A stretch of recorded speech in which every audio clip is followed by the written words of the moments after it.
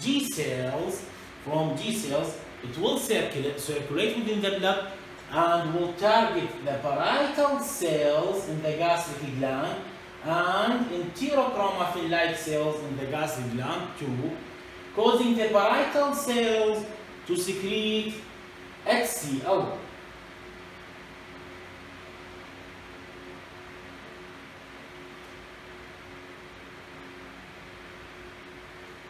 And also it will directly act on enterochromaffin-like cells, cause them to secrete histamine, which is the second factor.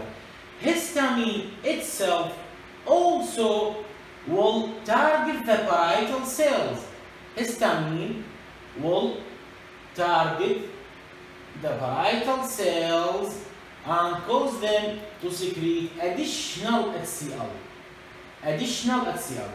So the gastrin will act on parietal cells, causing them to secrete HCl, and gastrin will act on enterochromaffin-like cells or ECL, causing them to secrete histamine. Histamine itself will act on parietal cells to cause them to increase their secretion of HCl.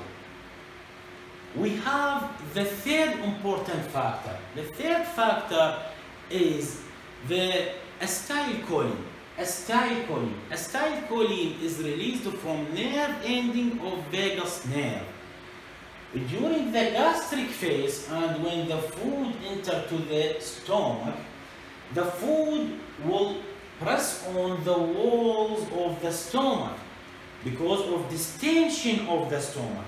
And this pressing of food during gastric phase on the wall of the stomach, this will stimulate the nerve endings, and also it will cause what is called vagovagal reflex. Let's suppose that here is the vagus nerve, and the vagus nerve innervates the stomach. We have to remember that the vagus nerve is a mixed nerve.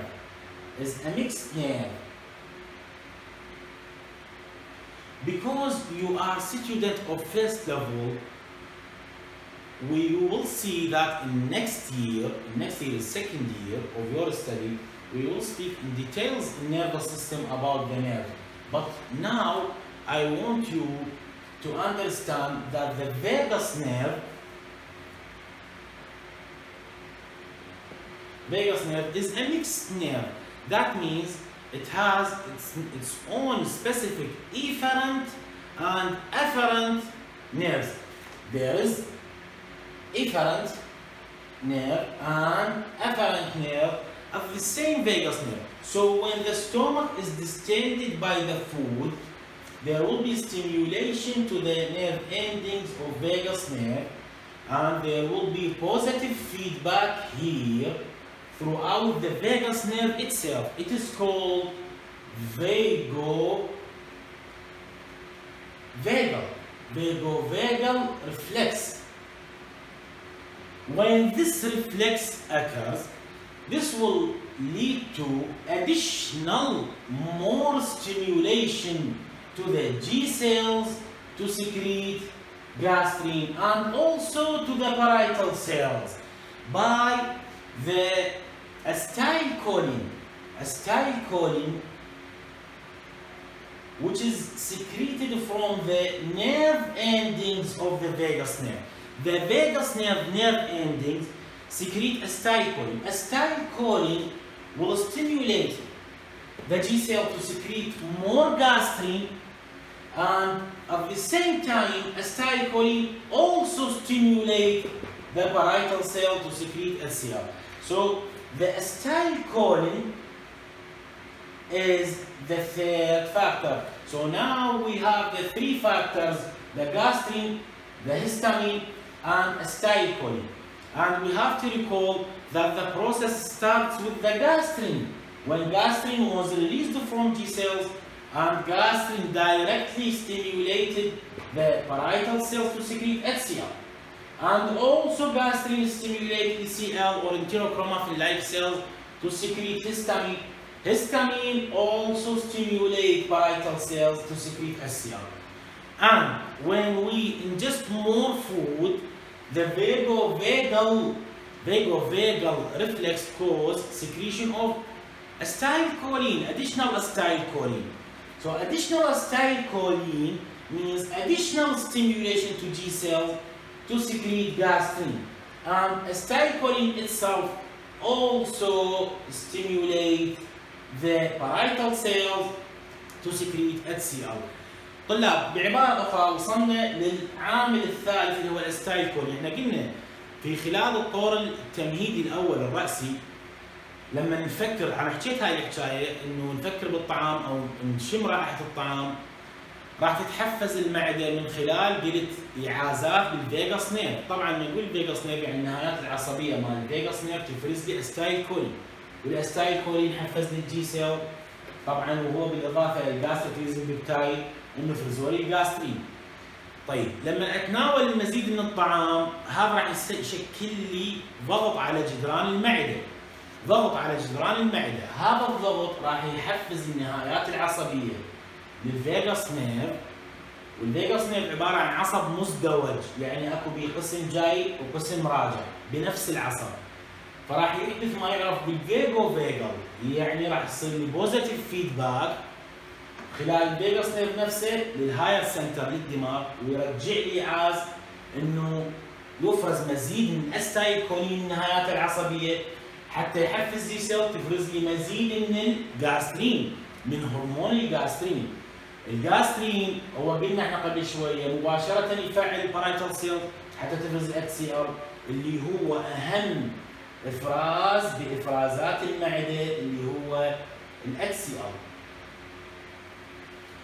طيب والجاسترين يحفز الانتيروكرومافيلين سيل، كرومافيل لايك سيل حتى تفرز الهستامين، الهستامين مباشرة يحفز البارايتال سيل.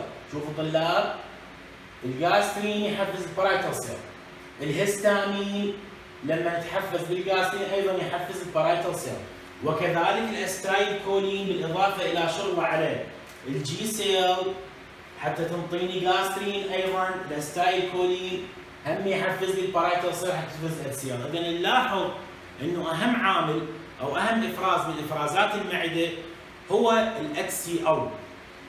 بالمناسبه طلاب، اهم وظيفه ليش جاي اركز بالافراز على HCl؟ ولا انا عندي التشيف سيل زي الموجين سيل تفرز لي بيبسينوجين، يعني بين قوسين بعدين راح يصير البيبسين. لانه الوظيفه الرئيسيه خلوها ببالكم من المعده هي مو هضم الطعام، لان هضم الطعام ترى 90% من عنده يصير بالامعاء الدقيقه، الهضم الدقيق. الامعاء الدقيقه بها انزيمات هاضمه للدهون، وانزيمات هاضمه للبروتين، وانزيمات هاضمه للسكريات. لكن الوظيفه الرئيسيه للمعده هي بالنسبه للزيموجين سيل وافرازاتها والبيبسين هو بدايه عمليه التحلل هيدروليسيس للطعام. لكن اهم وظيفه هو HCl. شنو HCl وظيفته؟ هو تعقيم الطعام، لانه احنا لما نتناول الطعام تدخل ملايين البكتيريا، لو ما HCl هذا الحامض، حامض الهيدروكلوريك، راح يصفي لي او يقضي على كل الجراثيم اللي تدخل للمعده من خلال تناول الطعام. طبعا هو طبيعيا الطعام والهواء كله يحتوي على كثير من البكتيريا، ولذلك جاي يشوفون العوامل الثلاثه اللي هم الجاسترين والهستامين والاستايلكولين ثلاثتهم يحفزون البارايتال سيل اهم شيء حتى تفرز لي HCl. So after that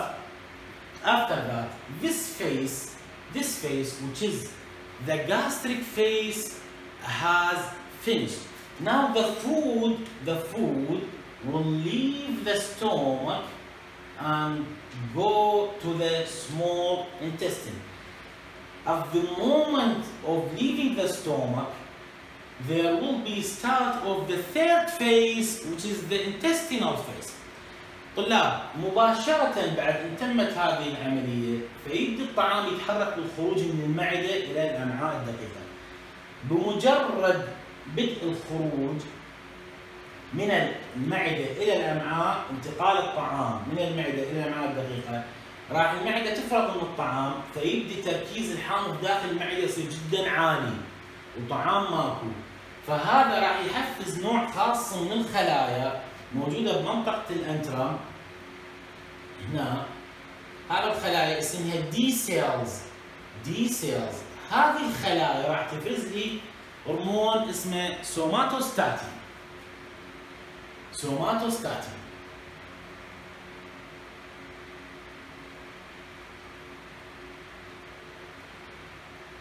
والسوماتوستاتين هذا مباشرة راح يعمل على الجي سيل. الجي سيل ويثبطها حتى ما تفرز لي جاسترين. وبنفس الوقت السوماتوستاتين لكن بدرجة أقل يشتغل على الاي سي ال انتيروكرومافيلايك سيلز ويثبطها حتى ما تفرز لي بعد هستامين. هذا الطول انتستينال اللي قلت مجرد ان يخرج الطعام من المعده معناته المعده فرغت من الطعام، بقت مليانه بالحامض بالاتش سي ال، فهذا ارتفاع تركيز الحامض راح تتحسس نوع خاص من الخلايا اللي اسمها دي سيل تفرز لي الطور الثالث. هسه وصلنا للطور الثالث الانتستينال فيس، راح تفرز ما يعرف بالسوماتوستاتين اللي راح ياثر على الجي سيل ويثبط الجي سيل حتى يمنعها ما تفرز لي جاسترين، وبنفس الوقت على الاي سي ال يمنعها ما تفرز هستامين. فبالتالي اذا هذول العوامل فيهم تثبطوا راح افراز البارايتال سيل يتوقف وانتهى الطور الثالث. So the third phase which is the intestinal phase, this phase starts as soon as the food leaves the stomach. So after the food has left the stomach, the concentration of HCl inside the stomach will be great and concentrated. This concentration, the high concentration of HCl will stimulate a specific type of cells which is called the D cells in the enteral region of the stomach, and these cells will secrete the somatostatin. Somatostatin will act on G cells, cause inhibition of G cells and stoppage of secretion of gastrin, and also somatostatin will act on ECL, causing inhibition of ECL and stoppage of histamine release. So when gastrin and histamine secretion is stopped or inhibited, the parietal cells will stop releasing of HCl. This was the end of the third phase, which is the intestinal phase.